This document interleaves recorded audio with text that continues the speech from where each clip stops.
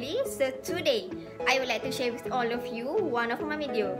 It is about the most famous landmark at Besut Terengganu, and I was choose the most beautiful famous landmark at Besut, which is Keluang. Yes, so let's check it out.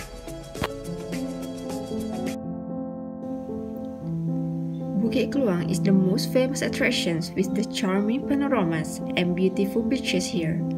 This Bukit Keluang beaches is the most tourist attraction here because of its beautiful sceneries and also can have many activities here such as hiking at Bukit Keluang, riding banana boat, and also can picnicking at the Keluang beach. Bukit Keluang has some of the best coastal scenery in Malaysia with lovely beaches, a wooden walkway along the cliff edge, sea cave, and a 141-meter high hill with a superb view over the South China Sea. The closest island with Bukit Keluang must be Pulau Ru. Pulau Ru, which is a uniqueness magic island with full of corals. Behind Pulau Ru, it was be the famous one that is Perhentian Islands. Pulau Ru is located front of Perhentian Island in about 2 km far away.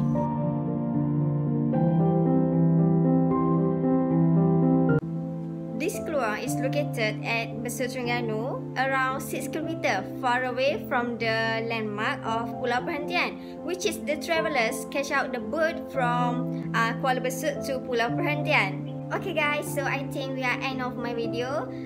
That's all I can share with all of you about my talk now. It is about my topic, which is interpretive landmark talk. So I hope you guys enjoy it, and thank you to give me full attention here in my video.